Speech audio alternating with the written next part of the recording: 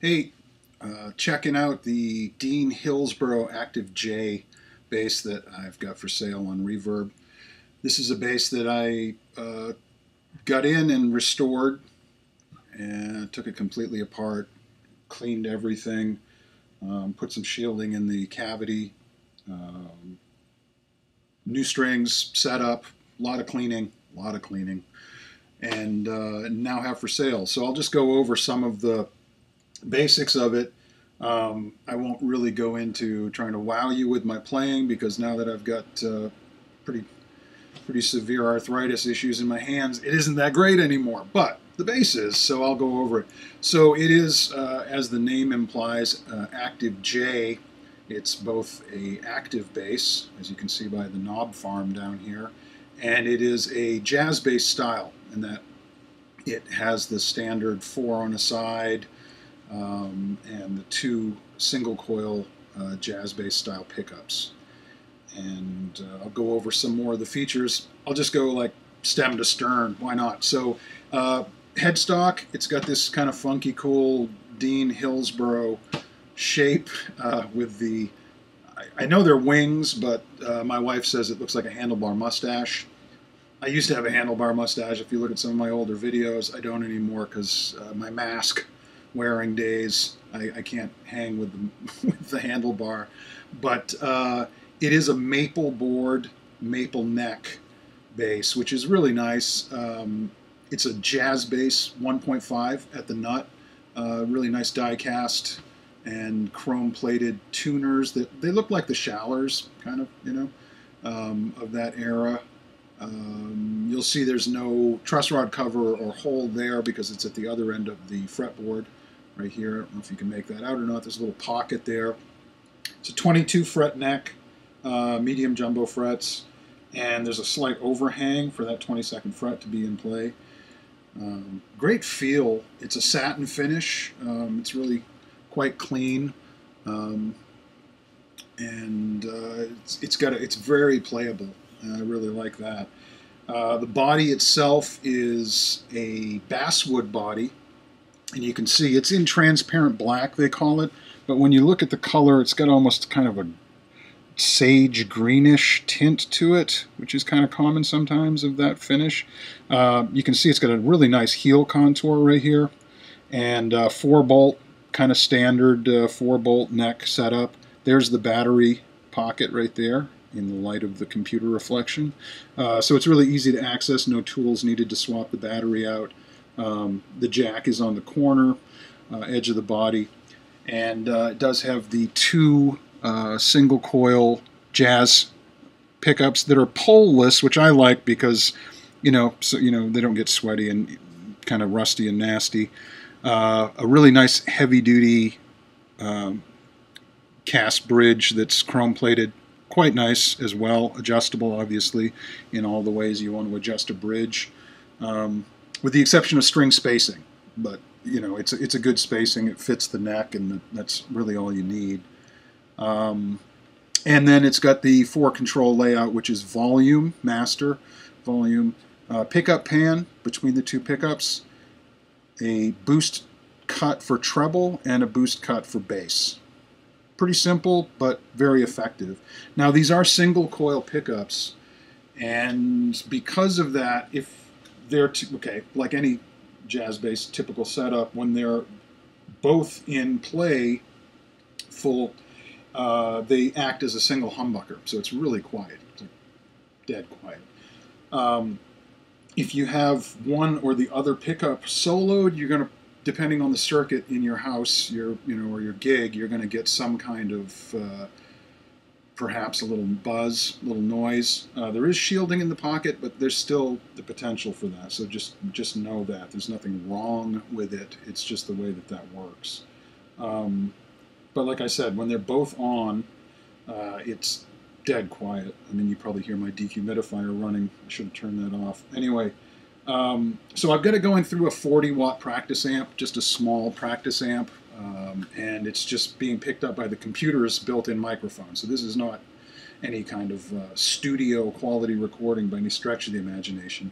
But I just want to give you an idea of what it sounds like. I did do a fresh setup with DR Pure Blues nickel wound strings. These are 45 to 105 set, which I personally love. And I think it sounds really nice. So this is both pickups even, and everything set flat all the way across the board.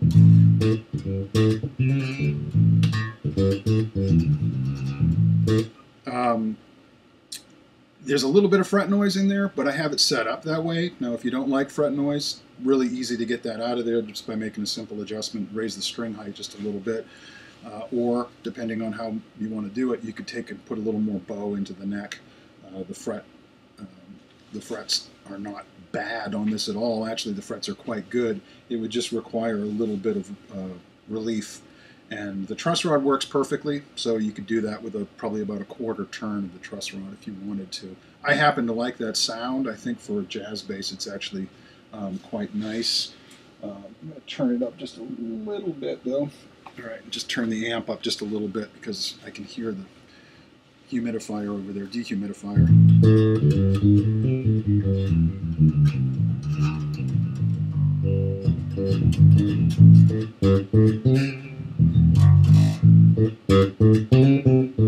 And I do dig in. I mean, I play kind of hard, so that also adds to a little bit of that sound. But that's both pickups, control set flat, and to give you that idea. So I'm going to run through the same riff with the different settings just so you can get an idea of the variety of tones. So this is, again, both pickups flat.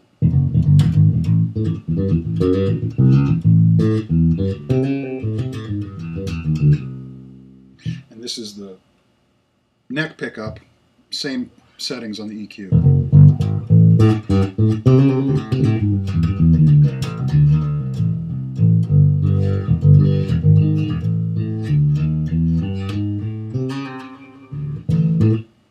And this is the bridge pickup solo, same settings on the EQ.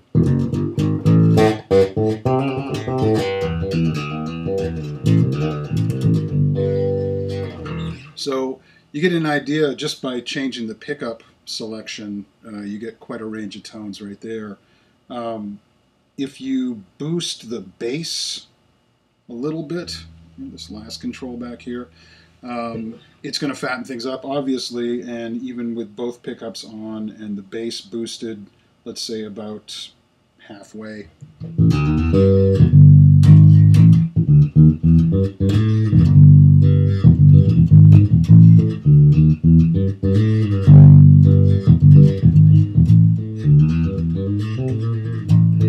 It's nice. The neck pickup with the bass boosted is going to be really full. Whoa. That's a lot. That might be nice for something like, you know,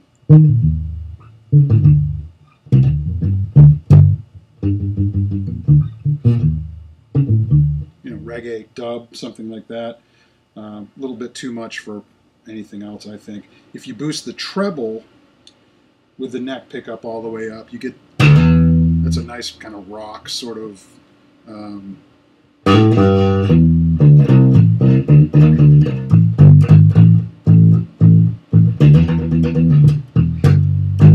it's kind of a nice aggressive sound. Both boosted, thunderous.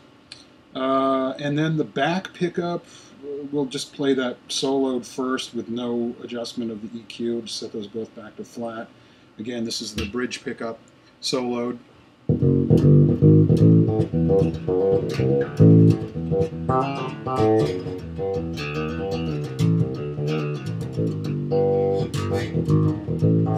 That's nice. Boost the bass on that a little bit.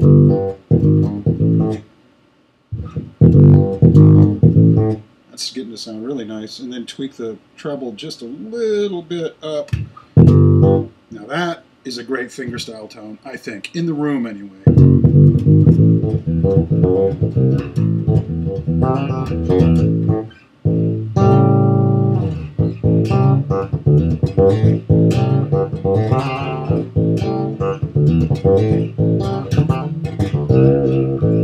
Really nice. and the bass is tight, you know. I mean, new strings, fresh setup, 1.5-inch jazz bass. It's definitely good.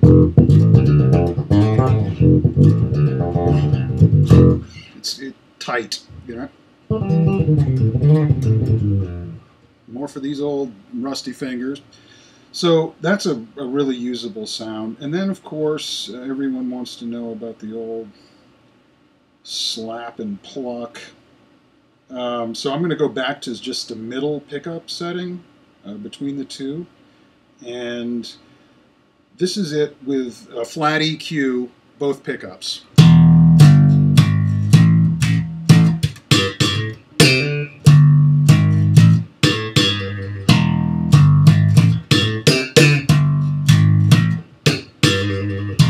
Which is nice.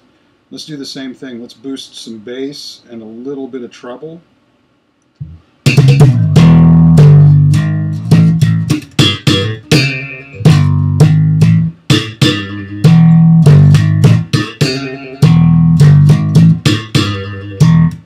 Nice. I mean, that's a great sound. And again, that's both pickups with just a slight amount of boost on both bass and treble. If we go a little bit further in that direction, hopefully I won't flatten out the mic, but I'm going to go more bass and leave the treble just about where it was. And this again for...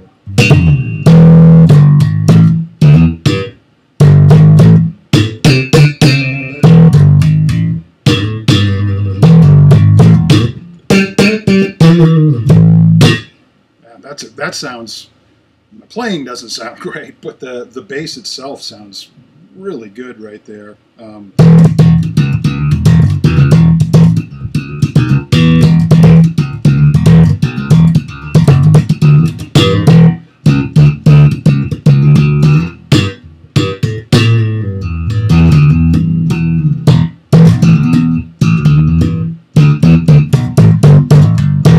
Yeah, that's really nice. So it's definitely got some capability for a lot of different styles of music, just like a jazz bass does. I mean, it's kind of ironic that it was called a jazz bass when it's been used for, you know, every style of music imaginable adequately. And then harmonics. This thing is so very resonant. So it's very live, and again, I'm going to go back and just set this flat with both pickups, just so you can hear the...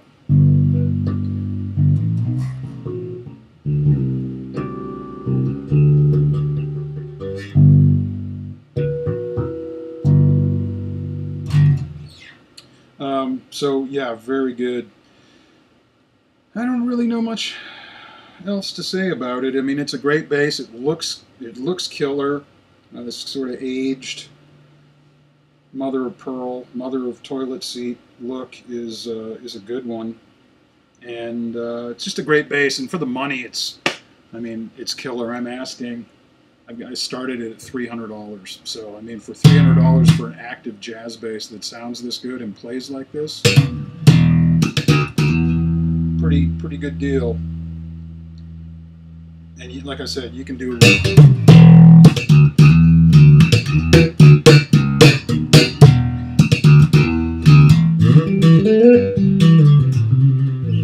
You can do any kind of music you want on this bad boy. So yeah, that's it. Won't bore you any longer. Thanks for looking, and check it out.